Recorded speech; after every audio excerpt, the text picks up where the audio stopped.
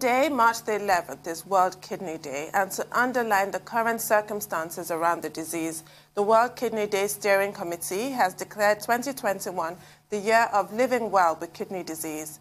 A statement on its website said, this has been done in order to both increase education and awareness about the effective symptom management and patient empowerment, with the ultimate goal of encouraging life participation. We're now going to have a discussion around this with two gentlemen. First, Dr. Adedamola Akinshiku, a nephrologist, certified cardiopulmonary resuscitation resource person, and head of clinical services at Healing Stripes Hospital, and Olisa Agbakoba, lawyer and senior advocate of Nigeria, who is a kidney disease survivor. You're welcome to the program, sirs. Good morning. Good morning. Good morning. Good morning, and thank you for having me. Good morning. Well, Dr. Akinshiku, let's start with you. I mean, I looked at the theme of today's World Kidney Day, living well with kidney disease. How possibly can anyone live well with kidney disease, particularly when it is maybe chronic, CKD, or when there has been an organ transplant? All that anxiety, how can anyone manage that? The emphasis on living well. Well, so first and foremost, good morning, Nigerians, and thank you for having me once again. Yes, chronic kidney disease, like you rightly said, when you hear that word, chronic kidney disease, it's not just talking about kidney failure. There's so much to it. There are different stages of chronic kidney disease. So when you talk about chronic kidney disease, it does not necessarily mean that, the individual has to go on a dialysis machine, or the individual has to end up having a renal transplantation. The vast majority of individuals with chronic kidney disease usually do not even have symptoms. There are 5 different stages of chronic kidney diseases, and from stage 1 to stage 4, the vast majority don't have symptoms. The ones that you end up seeing coming on air, either requesting for alms or begging for some form of assistance, are typically the tip of the iceberg. They account for less than about 1% of the total population or total number of people suffering from kidney disease. So it's important to know that the vast majority of individuals suffering from kidney disease resides in the community. And we would like to use the opportunity to create awareness and try to educate individuals suffering from kidney disease on things that they need to do right. First and foremost, let me say that the most important cause of kidney disease in this part of the world is hypertension, which is high blood pressure. And like we all know, high blood pressure is a silent killer. Now, the vast majority of individuals suffering from hypertension resides in our community, resides right here with each and every one of us. I was opportuned to conduct a study in Lagos State in 2015 and found out that about approximately 30% of adults residing in Lagos State are suffering from high blood pressure, and about 11.7% of adults in Lagos are suffering from one form of chronic kidney disease or the other. Now, how can individuals live well with chronic kidney disease, which is what the team is all about? First and foremost, they need to be aware that they have this problem. And our duty as healthcare practitioners is 1, to help sensitize them, 2, to empower them so that they understand what the risk factors for either the disease progression or even coming down with the illness ab initio, what they are. And like I rightfully said, hypertension is the commonest in this part of the world, followed closely by diabetes. You have herbal concussion ingestion. You have all sorts of unorthodox, medications being sold out there. The way people abuse over-the-counter medications in this part of the world also accounts for a large chunk of the causes of chronic kidney disease. So if we must live well, we need to start looking at our habits. We need to start looking at the things that we indulge in. Cigarette smoking, sedentary lifestyle. I often tell most of my patients that if you look back 30, 40, 50 years ago, the kind of obituaries you see are people in their hundreds. You have an elderly man at 80 still taking on a new wife and being able to father a child. Most adults nowadays dare not. At 50, you're almost shutting down. That's the reality of life now. Now, if you look back and compare the health indices back then to what we have now, you find out that the health indices now ideally should be better off looking at the fact that patients are better informed, doctors are better, educated, they are better equipped, the information is out there, the access to healthcare is now, readily available. But when you compare that to the health indices that we had in the, maybe in the 60s, in the 70s, and early 80s, we're worse off. People don't live into their hundreds any longer. In fact, nowadays, if you live up to 80, people are celebrating you as an icon. But then, at 70, 80, it used to be a painful exit. The difference is majorly our lifestyles, and we need to, pull back a bit, reflect, look at the things that we need to do right. Exercising, as simple as that is, it does not require you seeing a doctor or someone, probing or bearing down your neck. Drinking adequate amount of water, rehydrating yourself, adequately. I'm not talking about soft drinks, just plain and simple. Drink adequate amount of water, about 3 liters a day. That would be appropriate. Avoiding or stop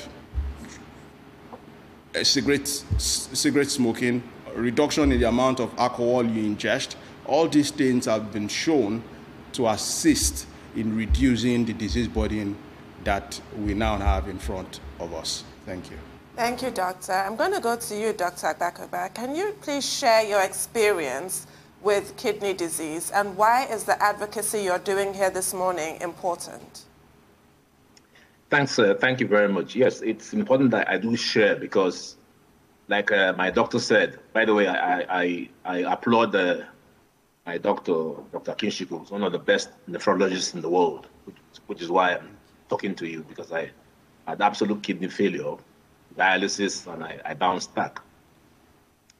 I think the first thing from the point of view of a layman is awareness. Had I been aware, I first noticed that what is called GFR, something that measures the performance of the kidney, had gone down to 51, which was not good at all. But I took it for granted, kept drinking my whiskey, didn't give a toss. So awareness is important. Second thing I would say is do not go to quacks.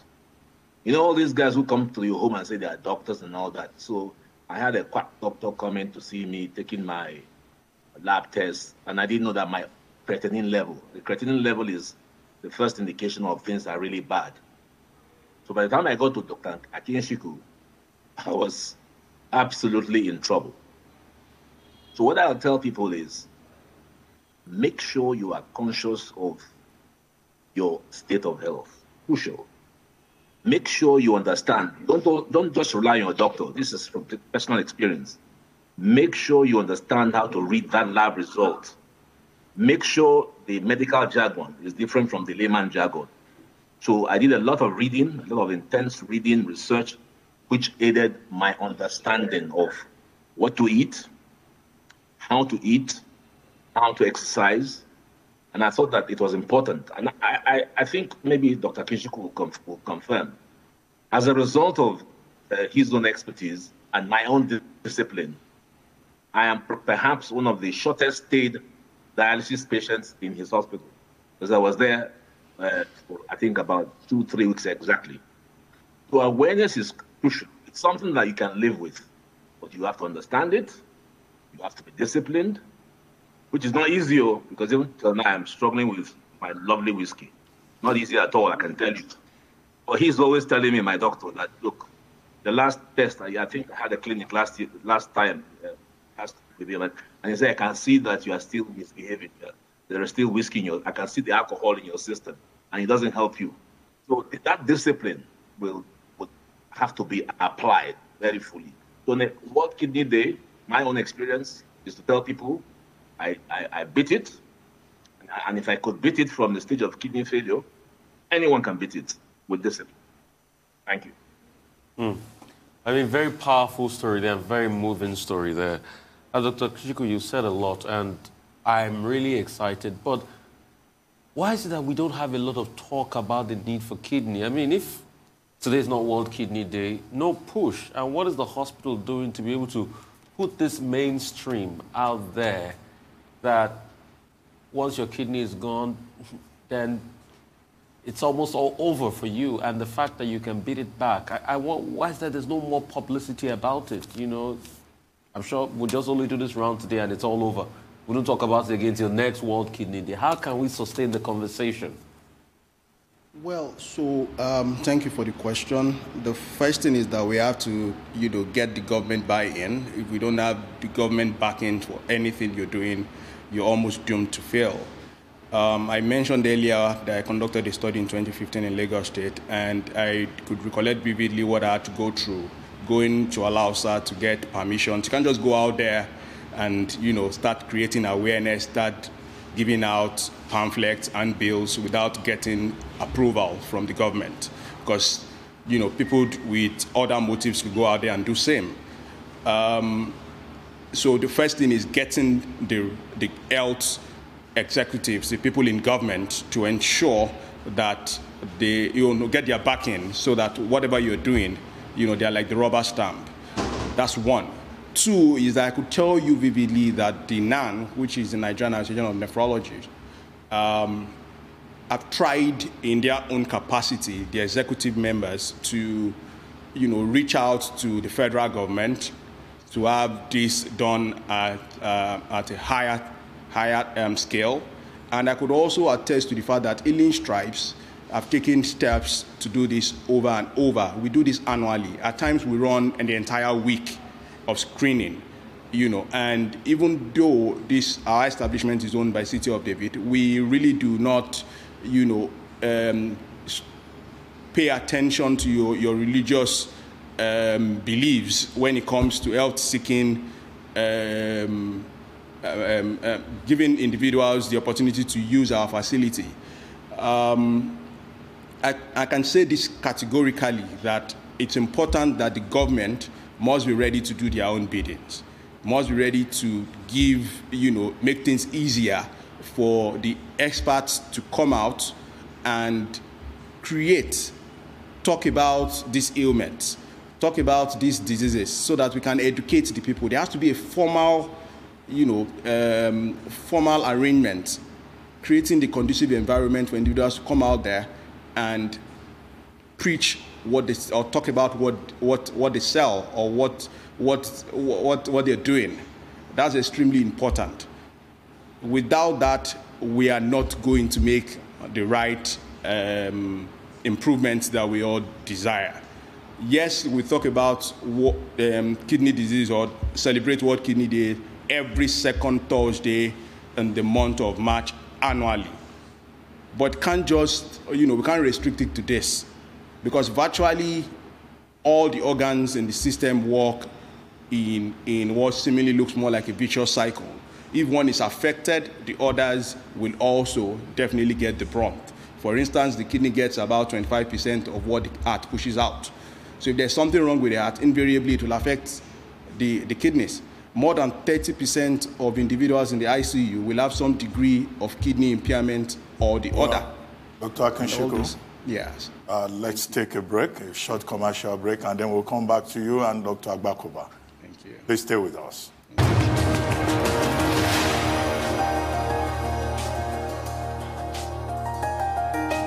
Welcome back to the morning show here on the Arise News channel. Today is World Kidney Day, and the theme is Living Well with Kidney Disease. And we have two guests, Dr. Ademola Akinshiku, a nephrologist, and Dr. Olisa Agbakoba, SAN.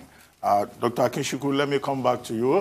When I asked you that we were going to a break, you were about to make a particular point. If you may just go ahead before we ask the next question. Okay, so basically, I was trying to just reiterate the fact that there is no way we can make appreciable improvement in creating awareness if there is no government backing. And I must use this medium to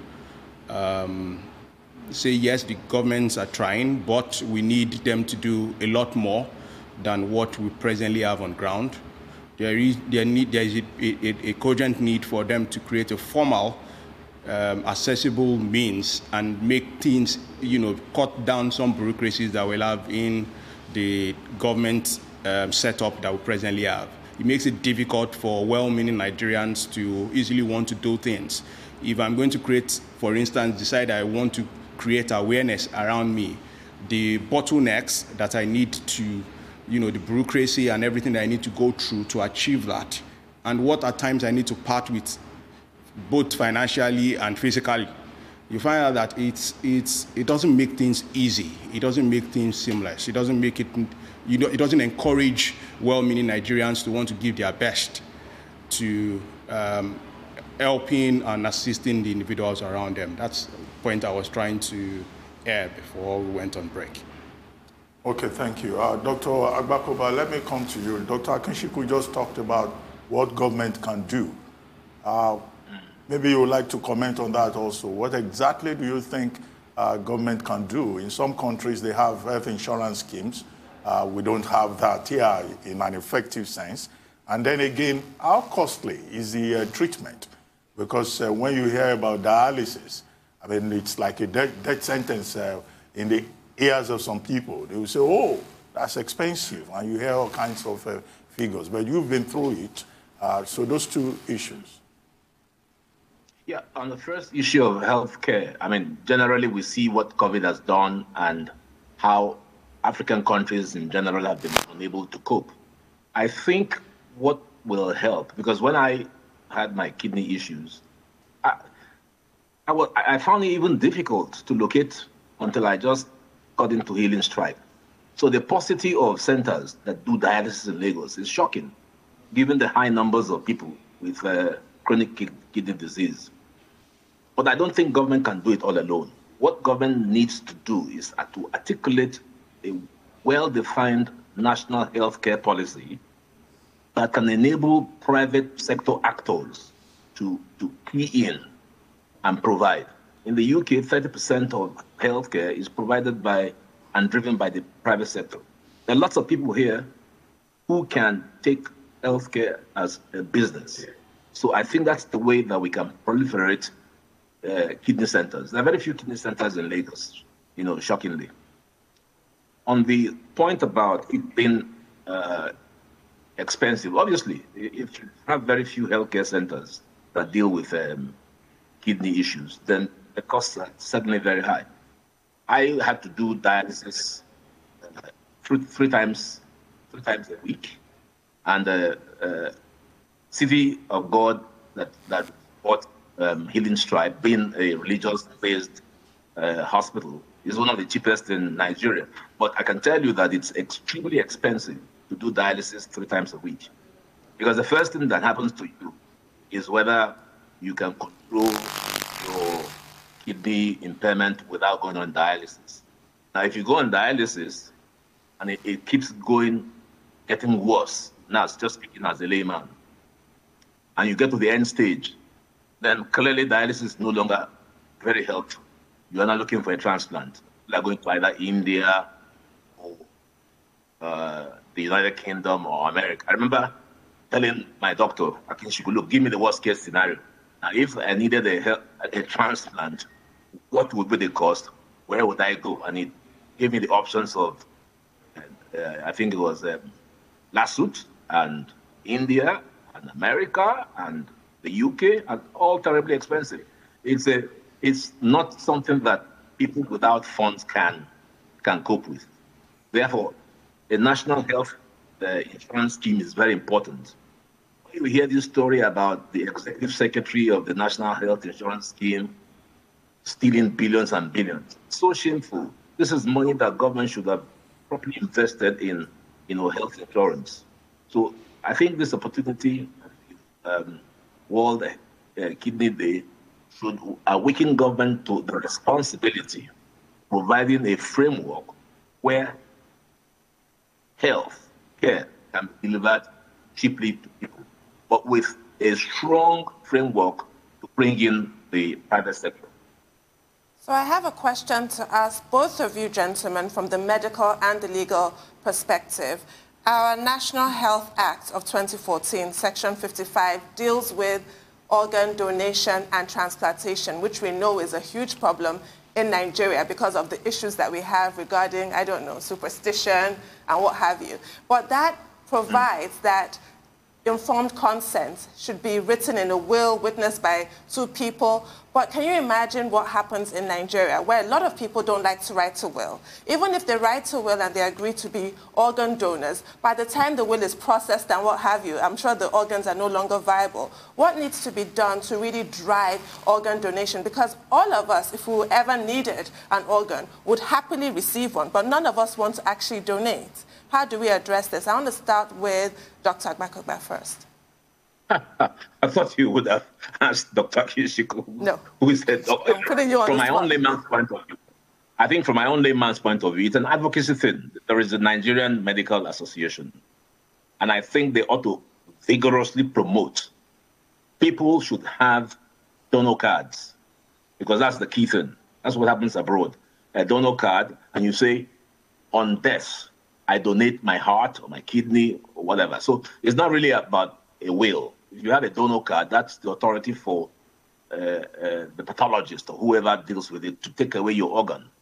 So I think that the issue here you speak to, Tundung, would be one of massive awareness by the various professional groups that run medicine, including the National Association of Nephrologists. Thank you, Dr. Agbakoba. We have about a minute left. Dr. Akishiko, what should be done to drive organ donation? Thank you for the question. I totally agree with Mr. Agbakoba, but I must also say that it goes beyond the will to want to donate your organ at, when you eventually pass on.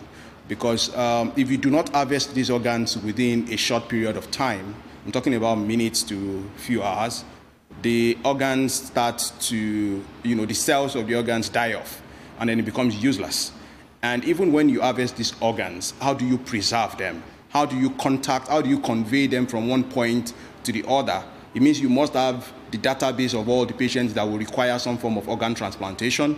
You must have done some, assessment on who will benefit most from that particular, organ. And how do you then store the organ so that you can preserve the cells of this organ? And power is one important thing when it comes to that.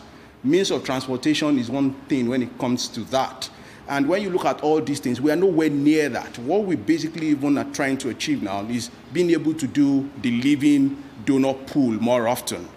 The living donor pool more often. And it's still, we are nowhere near getting the best out of that, because we need to sensitize people the more. We try at our own individual, level. When you have a patient with chronic kidney disease, at times you need to, or end-stage renal disease, at times you need to screen about 5-6 individuals before you get a favorable match. And at that point, you've sensitized at least 5 individuals about it. I've had instances where individuals will come up and say they want to donate, and then they'll come back to you when the intending recipient is no longer there and tell you, please tell him that my organs don't match. So in front of the intending recipient, you are all out saying, I'm ready to donate. But when you leave the individual with the doctor privately, the individual is saying, doctor, please just tell him my organs don't match. So we need to create a lot of awareness. Dr. Akenshiku, Olisa Agbakoba, SAN, we want to thank both of you. Thank you very much. For this opportunity to learn more about kidney disease. Thank you very much.